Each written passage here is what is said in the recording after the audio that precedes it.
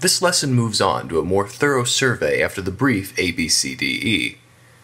In the second assessment, you will focus on the history and physical examination involving the patient, his or her family, and any witnesses.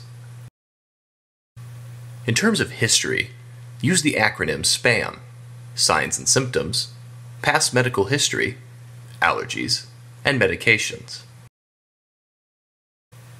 When checking signs and symptoms, evaluate recent events related to the current problem, such as preceding illnesses or dangerous activity.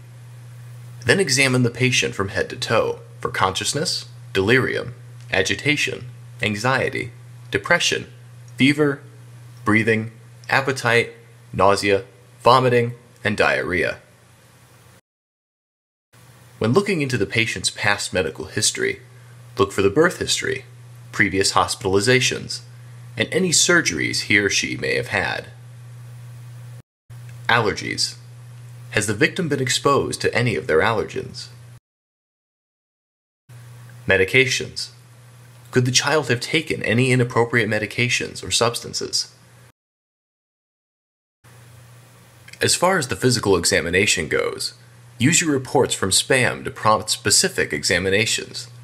For example, a report on past breathing difficulties would prompt you to do a thorough airway and lung examination.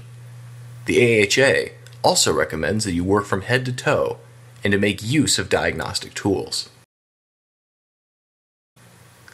That's all for this lesson. Next, we'll discuss life-threatening issues.